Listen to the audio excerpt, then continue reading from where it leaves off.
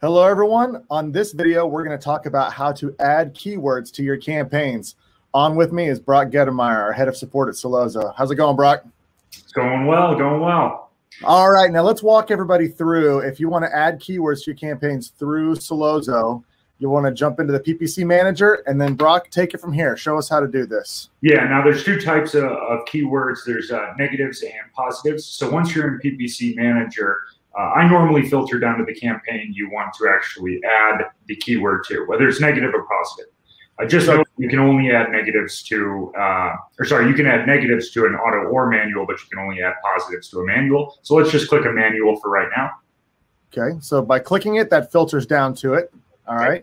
And now we're going to want to add the keyword at the ad group level. Now, you can create negatives at the campaign level. We do advise putting everything at the ad group level unless you have a really specific use case. Once you do that, you'll click on the Actions button, and then you will see Create Keywords.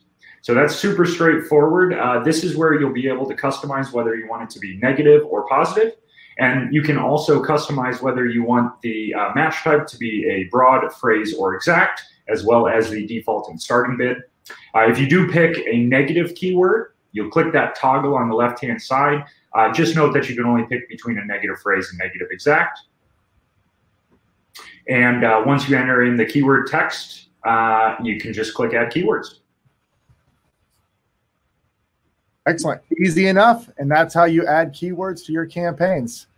Thanks, Brock. Thanks, Dustin.